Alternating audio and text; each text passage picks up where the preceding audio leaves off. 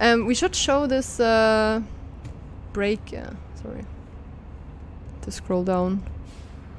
Brake overheating. You can switch it tonight, and you can perhaps try what I said, like give full gas, full throttle, apply slight brake, and try to keep the truck moving.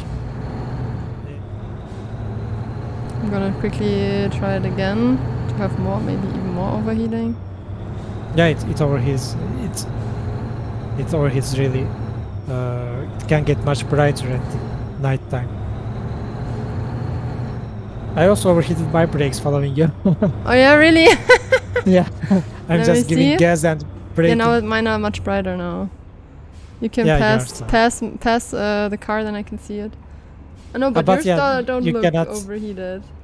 Yeah, you cannot see mine because it's not synchronized. So yeah, okay.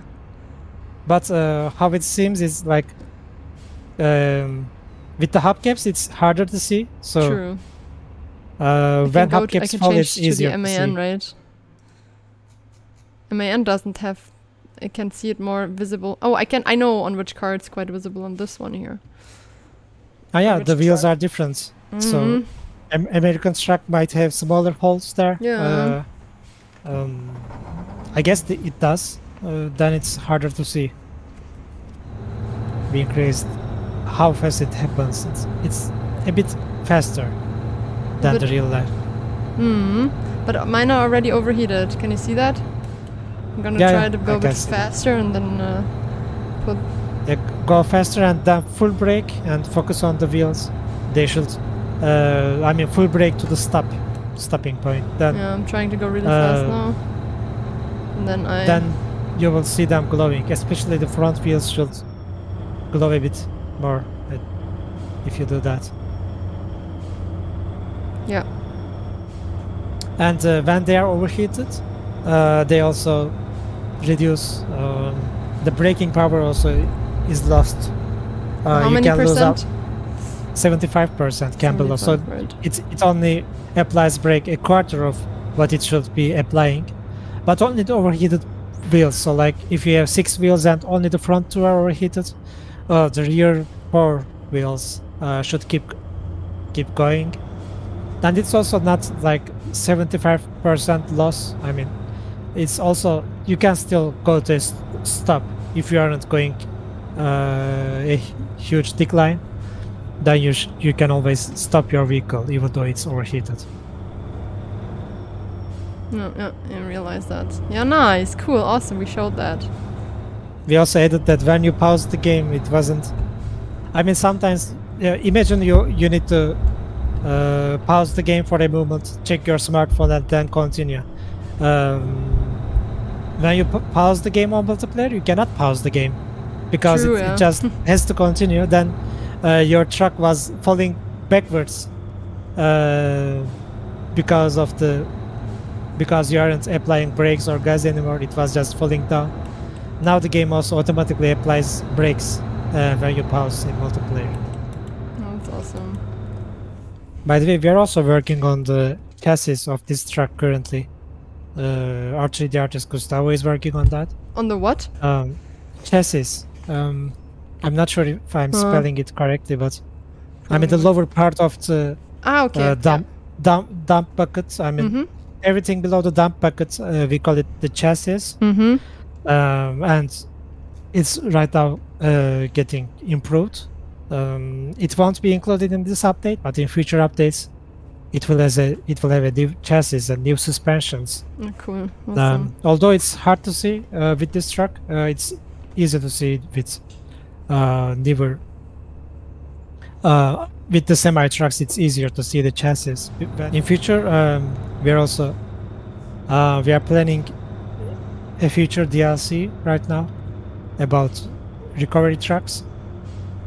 Recovery trucks are those trucks that have that are made to recover like broken trucks in the roads. Like imagine a truck that's broken. I mean, its engine isn't working anymore, or it fell down at the side of the road or whatever. It got stuck to mud. Those recovery trucks can tow them. They also have cranes. We are working on something like that. We are right now in planning phase for that, but it will make a huge roleplay improvement for our game. Like when we actually do that, we are going to in multiplayer convoys, one of the players can be a recovery truck. Then imagine you are out of fuel. Instead of clicking that recover button and paying for the refuel, that player can come by you and help you on refueling. Then you don't pay anymore. Then you get refueled by another player. And same for repairing as well. So that recovery truck will also able to repair other players around them.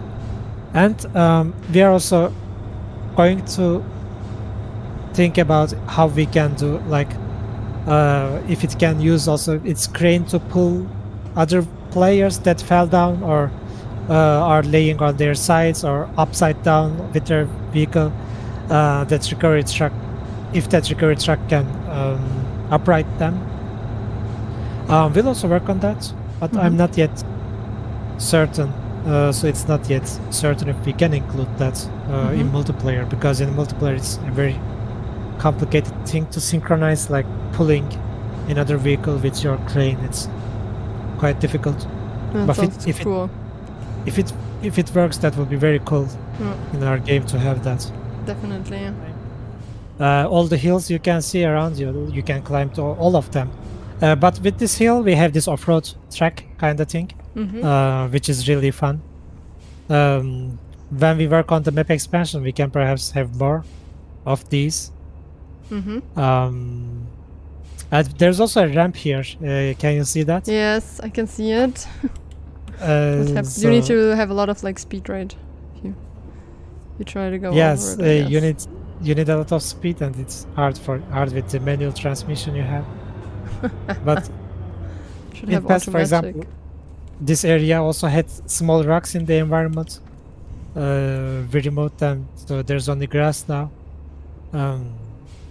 Because players had struggled when they are going fast to the ramp, and they were just crashing to a rock at the ground.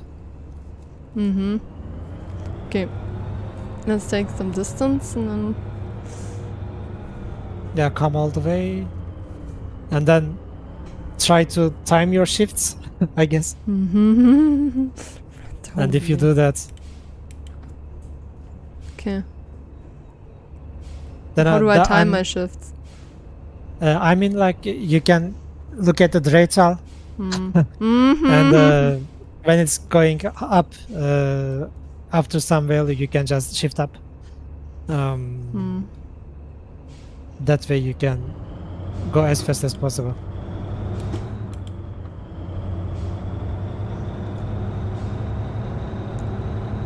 Yeah, that's good. You got some speed. Okay, but now what's happening now? Oh my goodness, I'm gonna crash. Woo, we're just gonna crash.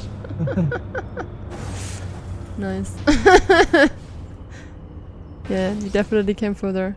Will there be Easter eggs in game? Easter eggs. So we currently only have the golden pallet system, which is not entirely an Easter egg, I guess. Some Easter eggs are there are some crashed aircraft in some off-road routes. It's actually an Easter egg. So there are some propeller planes who are crashed on the hills. And sometimes there's also a camp light next to them. So we have put them in the environment as Easter eggs, so players can perhaps search for them. And we also replaced golden pallets usually next to them, so you can also collect golden pallets. Yeah, other than those, I guess we don't have any other Easter eggs.